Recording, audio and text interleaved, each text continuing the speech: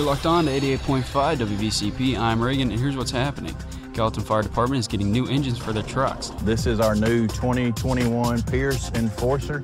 That's going to be replacing our 2005 Pierce engine at headquarters downtown.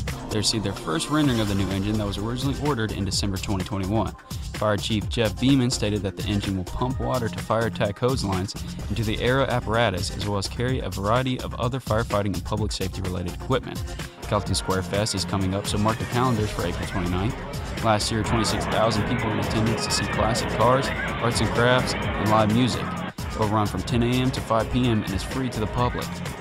Vol State was honored for having more than 10,000 Teen Achieve students enrolled at Vol State. By partnering with Teen Achieve, Vol State has created new pathways and better support for their students. Not only has Vol State honored for their student enrollment numbers, but they were also admired for providing over $200,000 in completion grant funding to Vol State students. I'm Reagan, and you're up to date on Vol State 88.5 WVCP.